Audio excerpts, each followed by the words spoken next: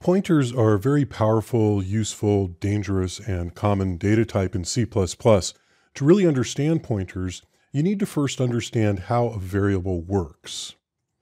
A variable is a typed and named location in memory. In this variable definition, memory is allocated for a value the size of an integer and associated with the name x. Here, the integer value 1 is copied into the memory location associated with the integer variable x. This is both a definition and an assignment. Memory is allocated in the size of int, and the value from the variable named x is copied into the variable named y. The variable y now contains a separate integer in a separate memory location with the same value as the variable x. So we can see that the name of a variable is used as an index to map to a memory address and a particular associated data type. C++ also provides the ability to create a variable that is a pointer to a value as opposed to carrying the value itself. This is a pointer definition. The variable named IP is of the type pointer to int. Here, memory is allocated in the size of a pointer. The pointer is also strongly typed. That is, the compiler retains an association with this pointer that it points to a value of type int. This is typically referred to as an integer pointer.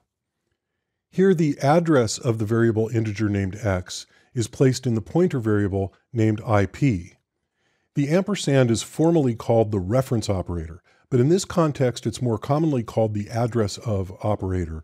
It returns the address of an object suitable for assigning to a pointer. So this statement assigns the address of x to the integer pointer IP. The integer pointer IP now points to the integer variable x. The ampersand is also used in C++ for a special reference type that will be covered later. This copies the value pointed to by IP, which currently points to the integer variable x, to the integer variable y. In this context, the asterisk is called the pointer dereference operator. It's used to get at the value pointed to by the pointer. You can, of course, also change IP to point at a different variable. Let's take a look at a simple example. Here in Xcode, I've opened a working copy of working.cpp. Let's start by defining some variables. So there we have an integer called x, and we've initialized it with a value of 7.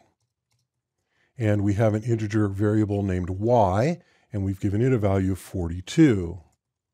And this is an integer pointer, and we're giving it the address of the variable x. So we'll put in some printf so we can see what's going on. This first one will give us the value of x, and I'm just going to copy and paste this and change the copies.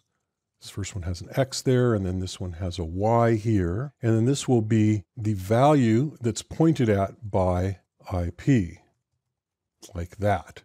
So now when I save this and run it, you see the value of x is 7, as we expected. The value of y is 42.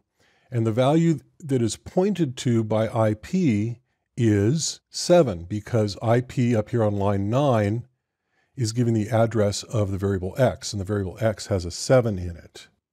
So I'm going to make another copy of all three of these printfs, and before that, I'm going to change the value of x to 73.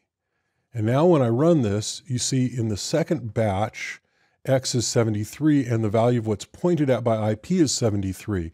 So you can see by changing the value of x, we're also able to dereference that with IP, and we get that new value of x. And let's do one more of these.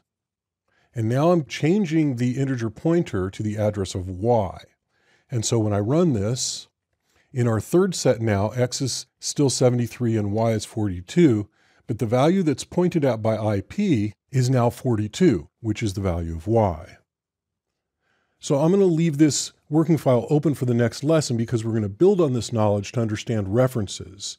In this lesson, I've shown you the fundamentals of pointers. Understanding pointers is critical to using C++ effectively, so take some time to experiment with this on your own. Understanding this will serve you well for the long term. It's also essential for understanding references, which we'll be discussing in the next lesson. And you'll see many more examples of pointers and references in the rest of this course.